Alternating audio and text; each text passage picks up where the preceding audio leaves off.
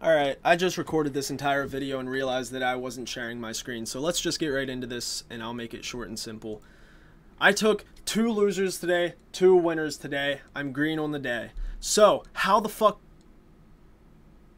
Oops, didn't mean to swear. Let's just get right past that. Didn't want to swear there, so I stopped myself.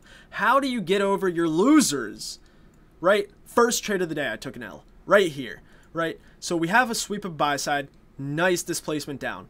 Took it in the fair value gap, stopped out. How do I get over that and take 2 more trades? Or 3 more trades, actually. Because I know that my system is a profitable system. If I am taking trades when I see them, when my setup comes, I know more likely than not, I will be profitable over time.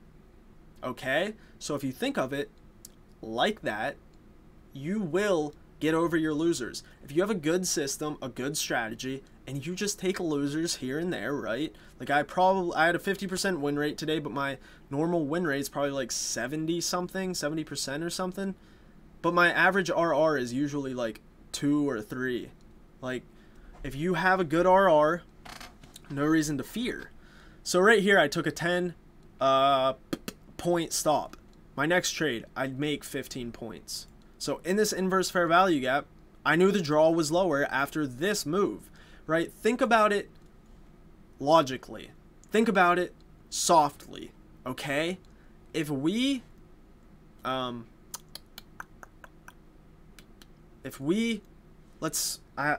have a different strategy, right? If you don't trade the way I trade, let's say you just trade support and resistance, right? That can be profitable. I hate when people are saying, don't trade. Stop. It's stupid. Stop thinking you have the best strategy out there. Whatever works for someone works for someone. But with the way I trade, I know over time my losers will be tinier than my winners. Right here is a 7-point stop with a 15-point win. Right here was a 10-point stop with my first contract getting out at 48 points. See? Right there. Beautiful RR. A 1 to 4.85 with the first contract. Then I would have just let it run to down there. Wow, 100 points and I missed it. Either way, how didn't I get upset about this after seeing it did what I wanted to? Because I know over time, if I keep taking my setups, I can stay profitable.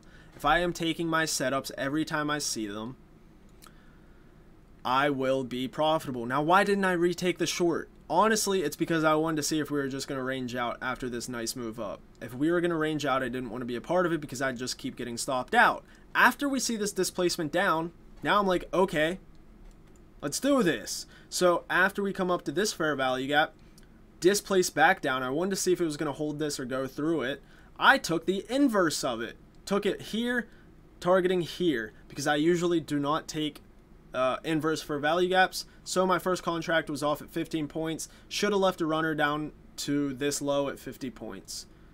See, right there. Beautiful, beautiful, beautiful. I'm back to green on the day. Next trade, loser. Took it at the close of this candle, risking off the top because I wanted to see if this fair value gap was going to hold. Stop should have been up here, but I don't risk that much. I do get stopped out more often, but when I win, I win. Right here, 31 points. Now, I should have left a runner, but I shouldn't have been trading at this time because it was after 11:30, so my punishment was taking them all off at equal lows. If you know where price wants to go and you trust your system, you will take your setup when you see it. Okay? That's how you just get over losers. You get over losers by knowing what price wants to do. And you get over losers by knowing your system has more RR when you win compared to when you lose. If you're losing more often and letting them bigger, that's unsustainable, right? You can't lose more often and keep them bigger. You can have a negative win rate and still be profitable. I know someone has like a 37% win rate and their RR is huge. And then on the counter side, I know someone with an 87% win rate, but their RR is negative. So if you just find the system that works for you, you won't care about losing trades. It happens. Everybody loses. Everybody loses. You can't come into the markets every single day, trade every single day. Let's say you take one trade a day, just one. There is no shot, not a chance that you won't lose. You will always lose. But how do you combat that? By letting your winners be bigger, or by winning more. Either one, whichever one you pick, a bigger RR or a bigger RR, but your winners happen less often, yes, or you win more, but your losers, I can't even think of what I'm trying to say. If you have a bigger RR, you may lose more often. If you lose more often, your RR is going to be bigger. If you win more often, your RR may be smaller. That's what I was trying to say. Thank you. I don't know why I couldn't think of that. But if you are winning more often, why do you care about a loser here and there? If your winners, maybe they're smaller than your losers. Either way, if you are winning more, what does it matter if you take a loser every once in a while? Think about it. What business doesn't go through a losing phase? Let's say you work at a grocery store, right? You work at Walmart. People steal all the time. People steal all the time. But why are they so profitable? Because they sell more than people steal?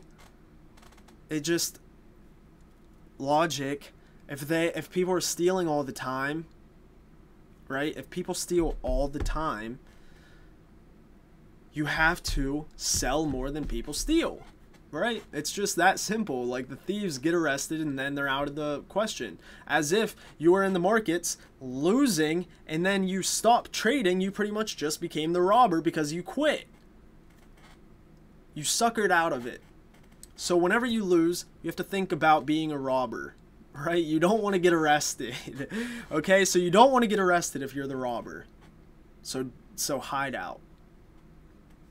That was a really weird analogy, probably really bad too. Either way, if you think of it as a business, you will always go through losing periods or a offset profit, right? You won't profit every quarter, maybe. Maybe every business doesn't profit every single quarter of their entirety.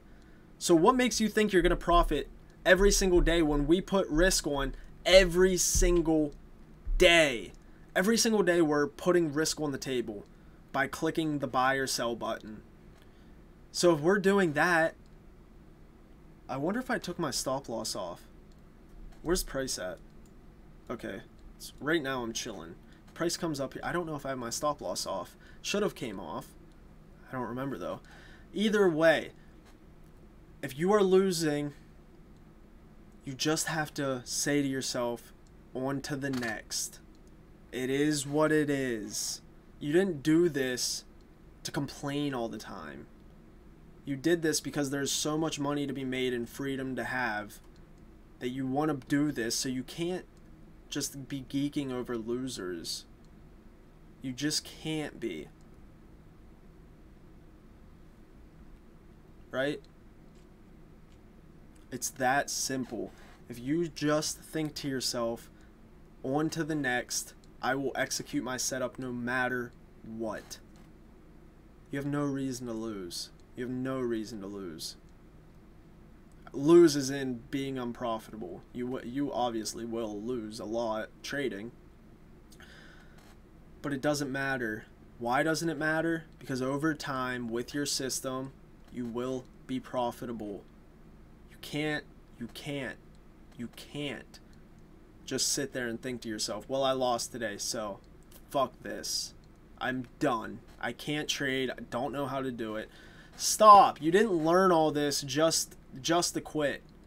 Like, just imagine telling people I quit day trading because I lost one day. I lost this day. I lost last Tuesday, so I quit trading.